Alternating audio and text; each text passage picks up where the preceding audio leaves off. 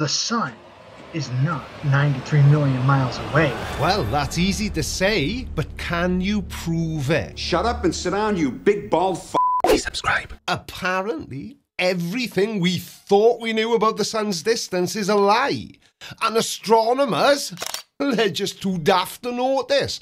But flat earther Kyle Adams, on the other hand, well, he has all the answers. So, let's see what they are, shall we? Why do people think the sun is 93 million miles away? People think that the sun is 93 million miles away because the distance has been determined and refined over centuries through a combination of astronomical observations, geometry, and increasingly sophisticated scientific methods. It's also known as one astronomical unit, or an AU, which is now precisely defined as 149,597,870,700 meters. So, we know because we've measured it. So the real question should be, why do you think it's not? And can you prove it?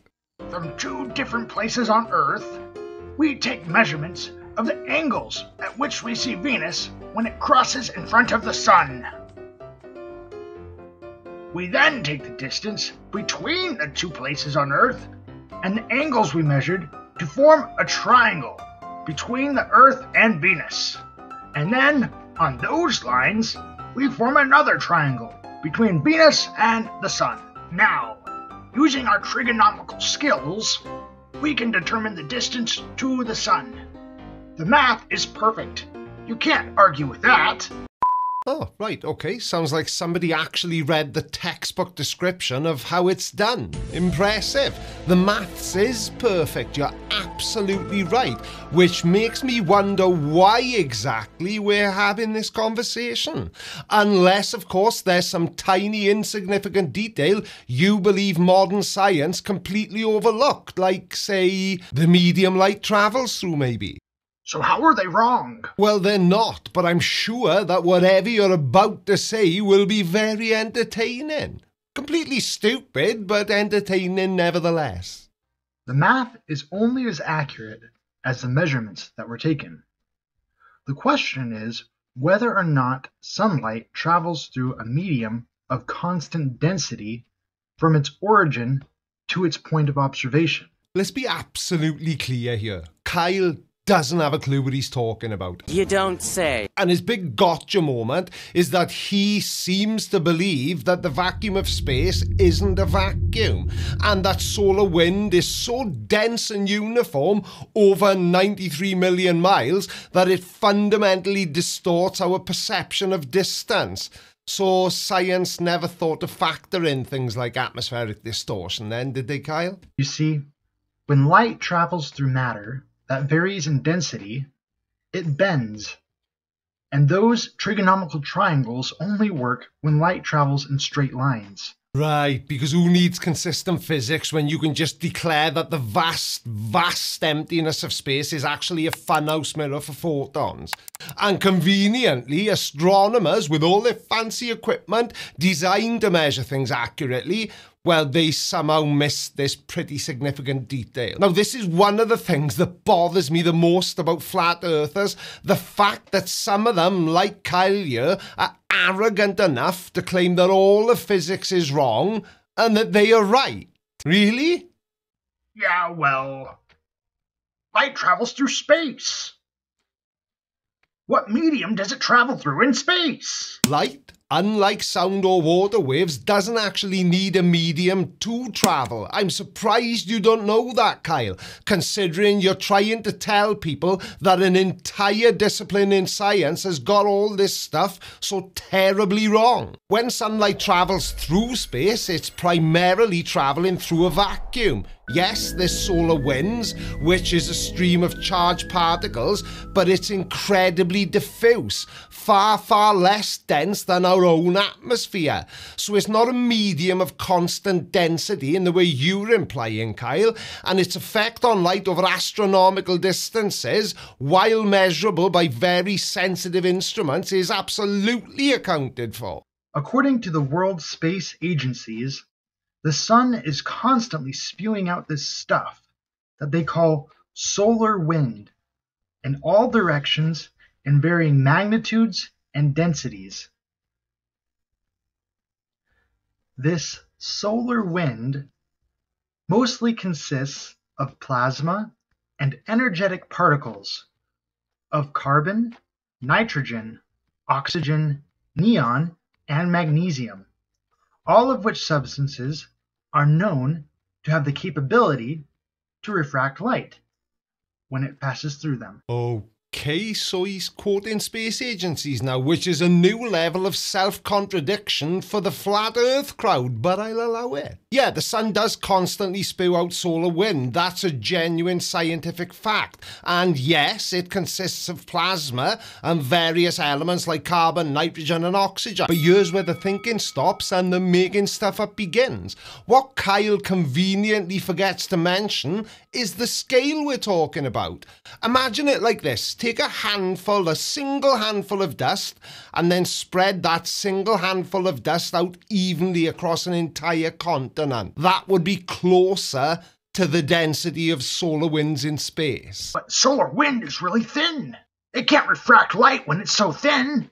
Well, let's think about that for a second. Yeah, that's not bad advice actually coming from a flat earther, and it's a shame you can't take your own advice. Because if you had taken your own advice and thought before you spoke, then this video probably wouldn't exist. According to the World Space Agencies, the whole reason comets have tails is because of the amount of friction created when these comets travel through this solar wind. So solar winds are like a cosmic sandpaper then? You really need to stop just making stuff up when you don't actually understand the concept, pal. Now, comets do interact with solar winds, absolutely, but it's not primarily friction in the way that Kyle is imagining it.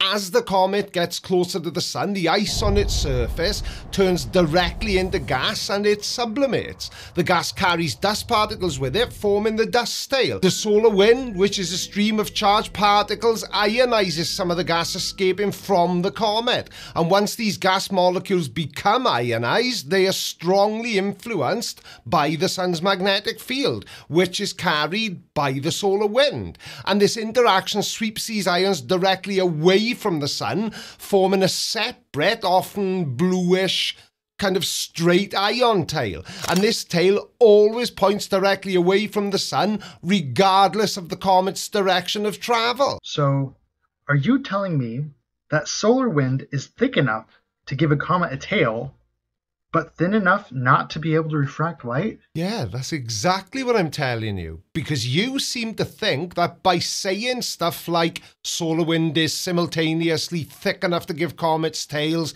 but too thin to refract light, is some sort of aha moment. But it completely collapses when you understand basic physics. Comet tails come from the solar wind's incredibly diffuse particles pushing and ionizing the comet's own escaping gases, a process of kinetic energy and electromagnetic forces.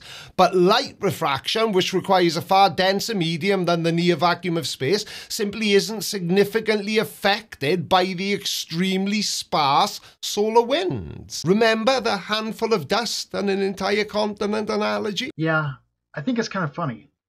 Though most astronomers thoroughly believe in solar wind, you won't read anywhere that they take any account for it when it comes to calculating the distance to the sun. Oh yes, absolutely hilarious, Kyle.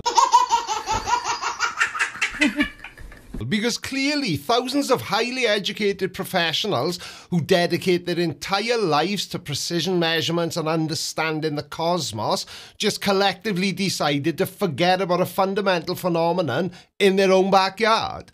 It's the biggest scientific oversight since somebody thought the Earth was flat. And here's the inconvenient truth for your second gotcha moment. Astronomers absolutely do understand solar wind. They study it extensively, but the reason you won't read anywhere that they account it for simple distance calculations for the sun is because for those calculations, its effect on light refraction is astronomically insignificant. Yeah, pun intended. The statement that the sun is on average about 93 million miles away is founded upon calculations, which are founded upon the idea that sunlight travels in straight lines through space. And of course, here we are, full circle. We're back to the foundational problem that he seems to think he's uncovered. The idea that sunlight travels in straight lines through space. Woo, yeah. Yeah, the 93 million mile figure, and indeed most of our understanding of cosmic distances, is founded on the principle that light travels in straight lines in a vacuum. The crucial part, though, is that interplanetary space is, for all intents and purposes in this context, a vacuum. So it's doing what it's meant to be doing. Your entire argument hinges on solar winds being a significant light-bending medium, but it's not. Solar wind is, as I've already said, is so diffuse, it's so much less dense than any medium that would cause noticeable refraction over these distances, that its effect is negligible. It's not a conspiracy, pal. It's just basic physics. Do a bit of reading. The straight line assumption is not a flaw. It's an accurate description of how light behaves in that environment. Trying to argue otherwise is like saying a single mosquito in a football stadium is going to throw off the trajectory of a rocket launch. Take out the foundation, the rest will fall. Well, yeah. What? Now, one last thing that I would like you to keep in mind is even if solar wind were incredibly thin, the more distance you look through something incredibly thin, the thicker it will appear. And that can and does affect the way we perceive the light that travels through it. That would most definitely be the case over a distance of 93 million miles. And is that your last gasp of desperation? Because, you know, even if something is functionally non-existent, if you add enough other non-existent things to it, suddenly it becomes existent?